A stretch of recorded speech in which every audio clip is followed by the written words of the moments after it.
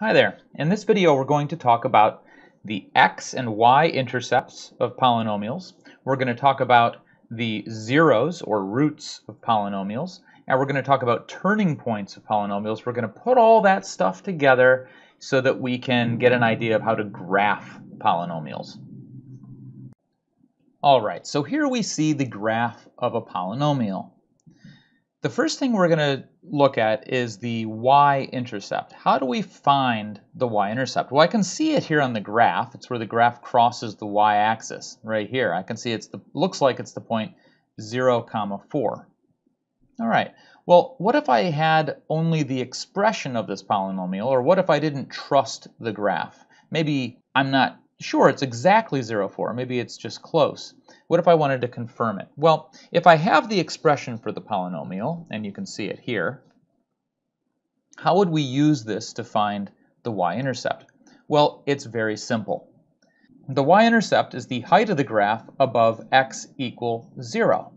How do we find the height of the graph of a function? Well, that's just given by f of 0. So all I have to do to find the y-intercept is plug 0 in for x. So let's go ahead and do that. Okay, so here's our function. I'm going to evaluate it at 0. Let's see what I get. 0 to the 4th minus 5 times 0 squared plus 4. Well, this is 0, so I just get 4 as an answer. Well, that tells me that the y-intercept is just the point 0, 4, which is what we observed in the graph. So great, we found the y-intercept. Now what about the x-intercepts? Well, those are a little bit trickier. Y-intercept, very easy. X-intercept, quite a bit trickier. So here we can see where they are. These are the points where the graph crosses the x-axis, and I can see what they're going to be. I can see that this one looks like it's negative 2, 0. Here we have negative 1, 0. Here we have 1, 0, and here we have 2, 0. So we can see what the points are. But how would I get this from the expression for my polynomial? Well, let's think about what's happening. What's the height of the graph when we have an x-intercept? Well, if it's crossing the x-axis, that means the height of the graph is 0. So here I'm looking for where f of x equals 0. So if this is my polynomial function, what I'm trying to do is solve the equation f of x equals 0. I want to find those values of x. Okay, well, that means that this expression is equal to 0. Now, how do I solve a polynomial equal to 0? Well, the answer is factoring. We try to factor this. Now, there are lots of techniques in factoring, so I'm not going to go over those here. That's something that you may need to review. But if you do factor this, what you should see is that this factors as follows.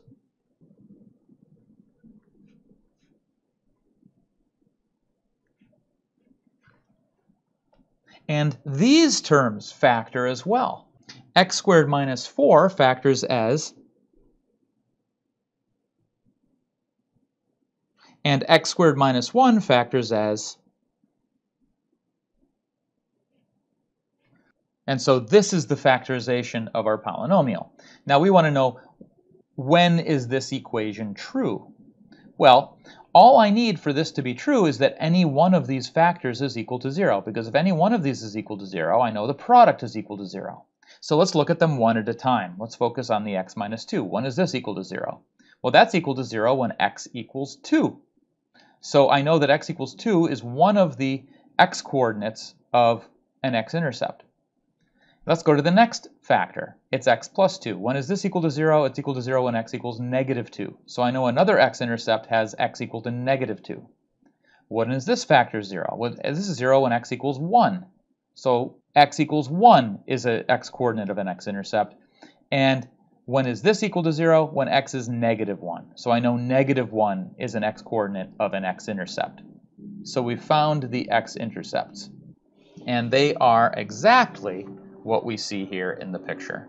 So in summary, to find the y-intercepts, very simple. We just evaluate the function at 0. To find the x-intercepts, we set the function equal to 0 and solve for x.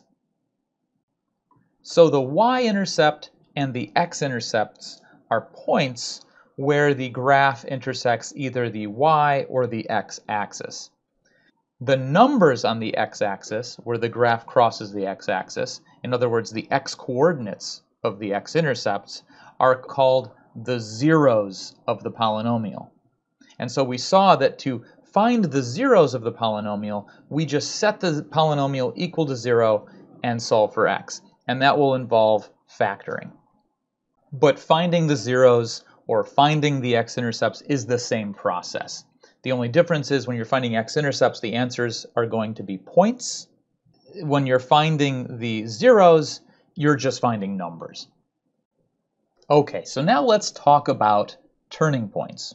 And this will help us understand better the graphs of polynomial functions. So what we're looking at here is the polynomial whose expression is as follows. And what we can see is that this polynomial has two x-intercepts. We see it has an x-intercept at x equals -2, and it has an x-intercept when x equals 1.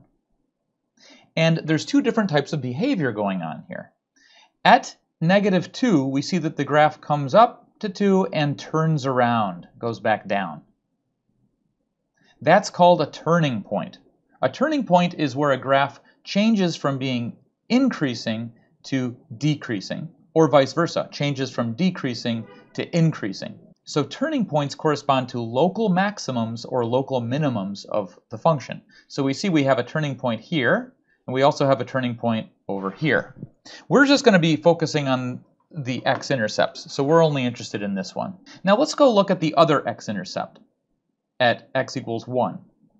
You see that that is not a turning point. The function is increasing and stays increasing after that point. So these two different types of behavior, whether we have a turning point or not, is something we want to be able to identify from the expression for the polynomial.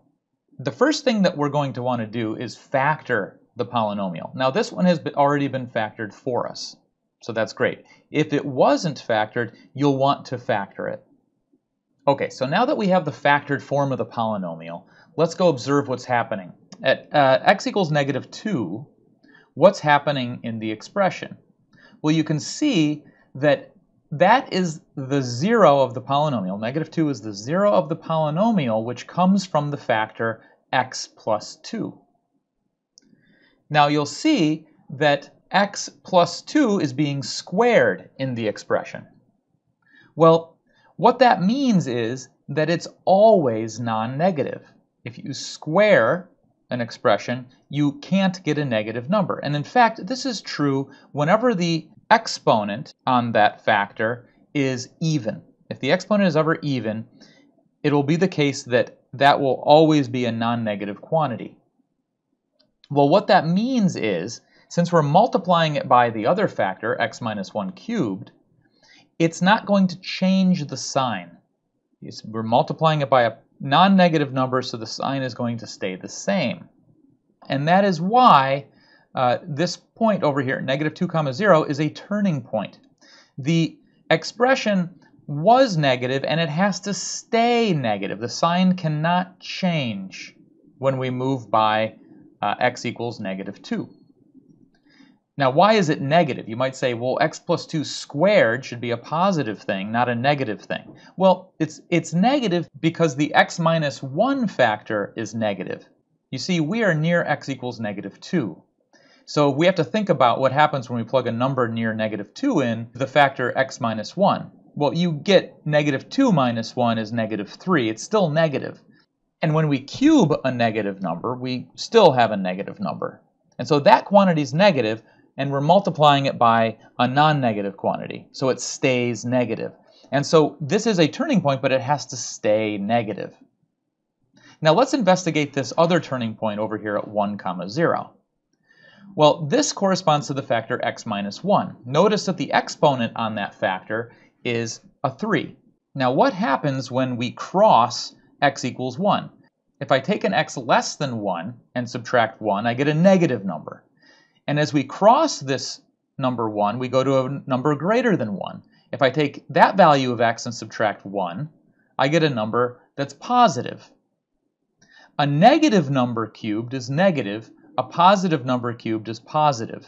So that's why the sign changes here. And so that's why this is not a turning point. The graph has to necessarily cross the x-axis, change from negative to positive. Or it could change from positive to negative, but one of those two things must happen. Now, this is the case where the exponent is equal to 3.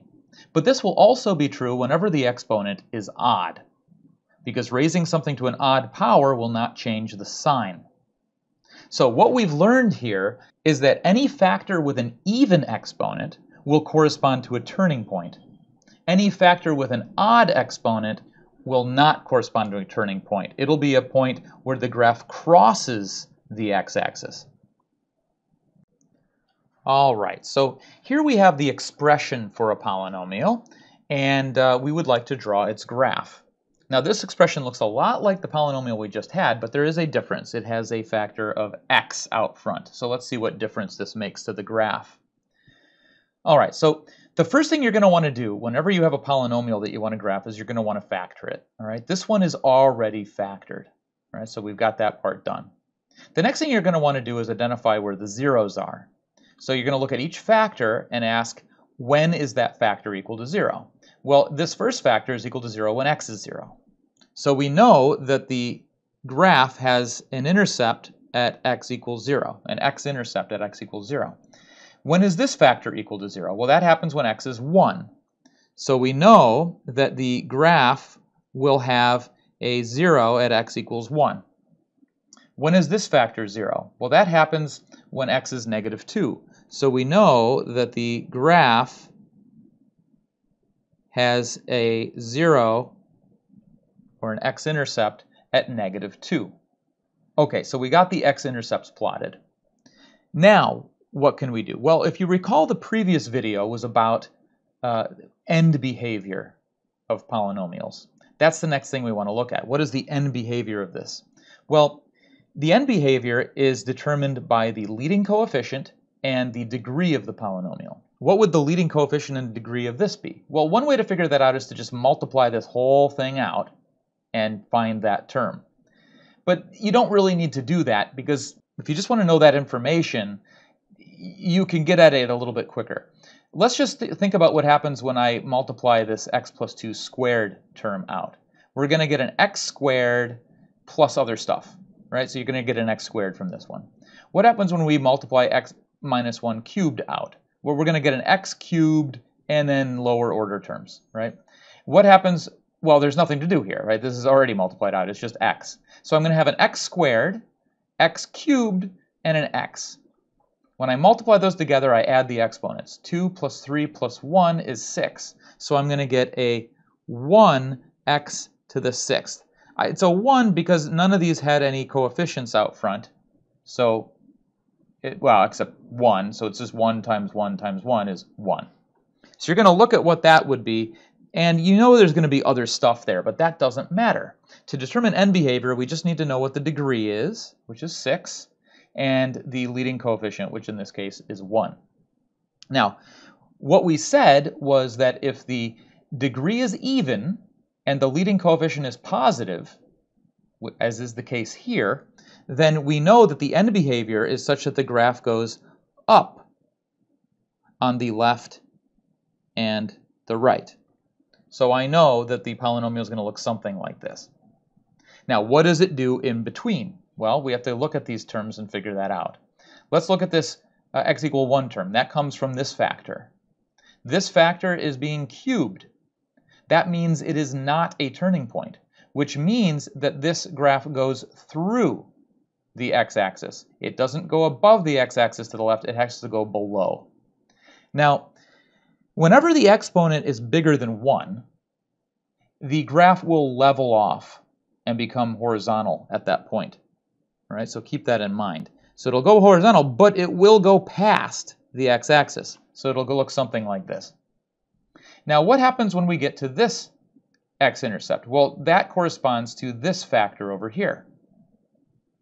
Well, it's not a turning point because the exponent is odd. And so we know it's going to go through here. Because the exponent's 1, it actually goes through there diagonally. So it'll actually go through like this. Only when the exponent's bigger than 1 does it level off and become horizontal. Finally, how does it get to here? Well, we see that the exponent is even, and so that means that it is a turning point, which means it has to go down to that point and then bounce off of the x-axis and then go back up. So this is the rough sketch of our polynomial. Our polynomial is going to look something like this. And here is the actual graph of the polynomial. And you'll see it's pretty close to what we got. We had this, here's the actual graph. Not too bad, pretty close to what we figured out. So understanding end behavior, intercepts, turning points, we can get a pretty good idea what the graph is going to look like.